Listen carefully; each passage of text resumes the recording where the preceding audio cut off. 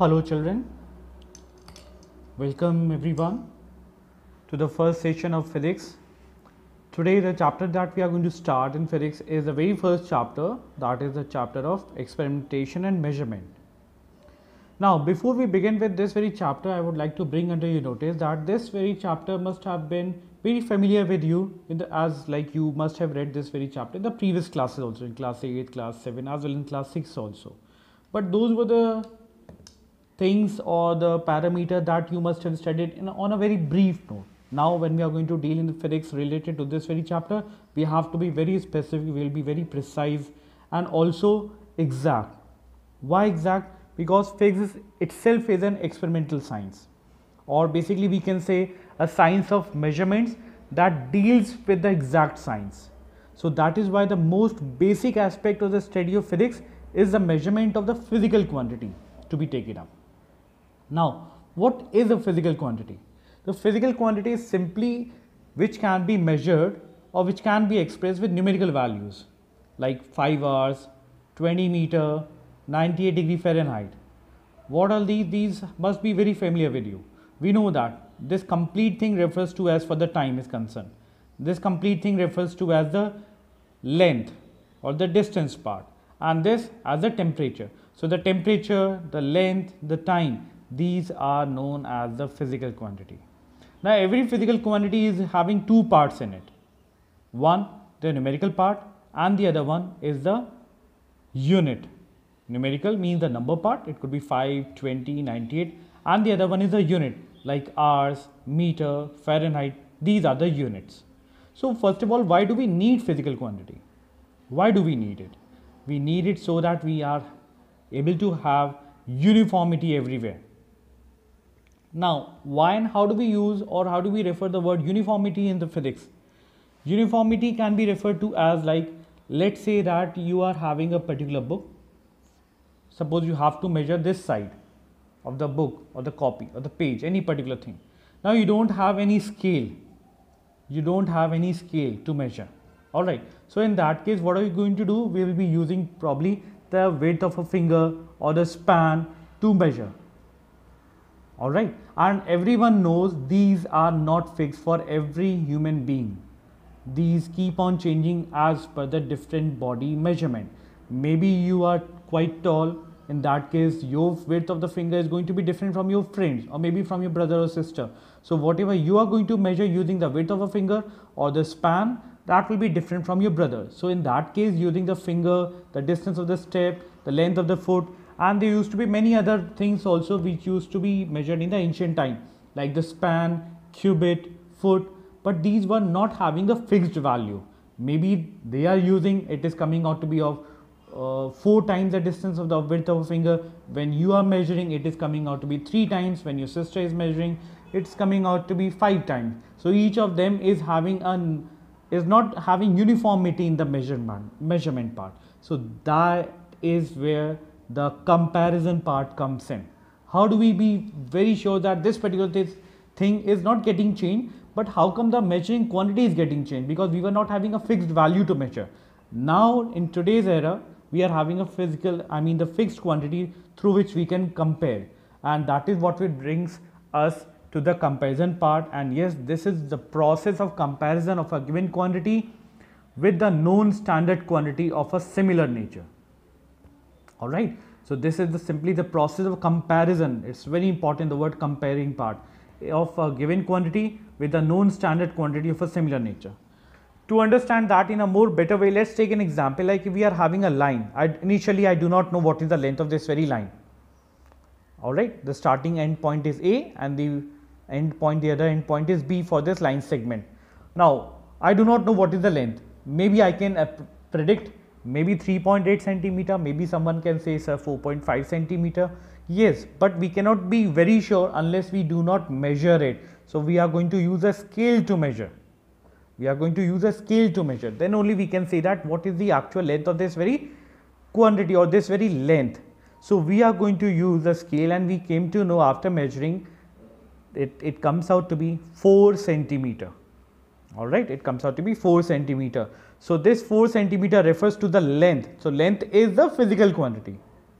Alright, length is the physical quantity, and the standard quantity that we are over here is doing a comparison. How are we comparing this thing? The standard quantity that we are using is the centimeter part, or the length of a scale for the measurement. Now basically what it contains two parts in it. One is the numerical part and the other one is a unit. Now let's divide it into smaller fragments of 1 centimeter each, because every fixed quantity is having 1 centimeter part that we have used.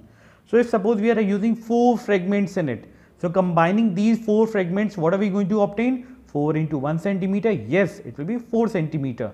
So basically one complete thing is the quantity of a combination of a different quantities in it, or different standard quantities in it. So that is what it is very important, the process of comparison in it. Alright, now let's say that what is a unit. So the known standard quantity is selected to measure a physical quantity. That means, like let's say that we have used a scale. Now what is the unit present in the scale? We know that there are basically two units, one is the centimeter and the other one is the inches. So if we are using inches, so it will be like 1 inch is equals to 2.54 centimeter. So it depends upon you whether you are using the inch part or you are using the centimeter. So centimeter, inches, feet, all these are basically the unit. Now over here, what is the unit in the very first one? When I have written 5 hours, hours is the unit, meter is the unit, Fahrenheit is the unit. These are the units, and 98, 20, 5, these are the numerical part. Alright children, okay, let's continue. Now let's see the characteristics of the standard unit. The very first and the very foremost important part of this aspect is that it should be having a convenient size. Now what do you mean by this thing? It means that let's say that we have to measure the length of this very paper. Alright, we have to measure across the length of this very paper. So obviously the unit that we are going to use will be centimeter. We are not going to use kilometer. If we are going to use kilometer, so that will be an absurd unit. We do not write it down to be a 0.0005 kilometers or something. That is totally useless value, that we cannot have a particular, or we do not use it particularly to write down such a smaller quantity or such a smaller length. Whenever we deal in such a small length, we use centimeter as a unit. So that means, like, if suppose when we have to use a distance between two cities, yes, in that case we'll be using the kilometer part. Alright, so that should be a convenient size. When we use a smaller distance or smaller part of a length, we use centimeter or the meter, and when we use a higher length or where we are going to have a greater value, then we are going to use the kilometers. Next, it should not change with respect to place and time. Suppose you had the book when you went to America, now the same book you are measuring. Now you are not able to measure, or maybe when you are measuring the same thing when you measured in India, it was coming out to be like, let's say, 4 centimeter, 40 centimeter, be it anything. And when you are measuring the same thing in America, it's coming out to be 4.2 centimeter, 4.5 centimeter. Why? That means the size of the thing that you used is not of a good order, is not having proper measurement in it. So it should not be changing. Whatever be the actual length that contains in a scale, it should remain the same throughout the world. It should not change. Then it should be possible to define, that means it should be having proper measurement where we can read it out. It should not be perishable, and also it should be easily reproduced. So these are the different characteristics that should be present for every particular standard unit. Now there are basically two parts of it. One is the fundamental or the basic quantity, and the other one is the derived quantity. Now what are these two? Fundamental is basically the unit which is independent of any other unit. Like let's say when we have to measure a particular length, we'll be simply using a scale. The unit might be centimeter or the inches, and we'll write down the value to be as centimeter, 2.5 centimeter, 3.7 centimeter, it could be any particular thing. So we do not have to depend upon anything. No, we are not having this parameter. We do not have an area. We do not have a measurement of volume. We cannot calculate the length. No, it doesn't depend upon anything. Directly the value, and that becomes the answer for that very length or that very thing. So the examples could be like the length, the time, the temperature, all these things. Whenever we have to take a temperature, we directly use a thermometer and we get to know the value, how much is the body temperature, or a particular quantity, how much is it having the temperature in it, simply straight away. And so goes for the time. If suppose after 5 seconds, after 10 seconds, after 1 minute, we are easily able to differentiate between the different sub-multiple units of time or the multiple units of time. Now, what is the derived quantity? The derived quantity is any unit which can be obtained by a combination of one or more fundamental unit. Like let's say area. If suppose you have to calculate the area of a rectangle, if you are not having a length or if you are not having a breadth, you cannot calculate the area. Just like you used to do the questions related to the mensuration in mass. To calculate the area of a rectangle, right now we are being precise, and let's stick to the rectangle part. Suppose you have to calculate the area of a rectangle. We cannot calculate if we do not have the measurement of a length as well as the breadth. Only when we are having both the values or both the parameters, then only we can calculate the area of a rectangle. Same goes for the force. Force is equal to mass into acceleration. If we do not have the value of a mass of an object, we do not have the acceleration of a body, we cannot calculate the force. And so goes for volume. Volume equal to length into breadth into height for any particular cuboid. Alright. So density, mass upon volume. So these are the different things which depend upon the other parameters. Area is depending upon length and the breadth. Force is depending upon mass and acceleration. Volume is depending upon length and breadth and height, or volume is depending upon mass and density. So these are the things which are going to be calculated on the basis of the other values. So these are the ones which are better known as the derived quantity. Alright. Now the fundamental quantity initially consists of three very basic things, that is the time, the length as well as the mass. So these are the three things: the length, mass and time. Alright. Now what is the SI unit of length? We know that meter. What is the SI unit of mass? Kg, kilogram. We use grams also, but that is not the standard unit. System international basically. And the time we use is the second. Now apart from these, the other fundamental quantities, these are the very basic one, because this is what being applicable to everything, most of the thing. Now apart from these three, length, mass and the time, what are the fundamental one? Temperature, which is having a Kelvin unit. Luminous intensity, like how bright or how luminous a particular object is glowing. So for that we have a unit as candela. Electric current, A being ampere. Amount of substance, you must have studied in stoichiometry in chemistry, a mole, to represent a quantity that represents a pertaining to certain amount of substance. Angle, radian, we have many other units also. Alright.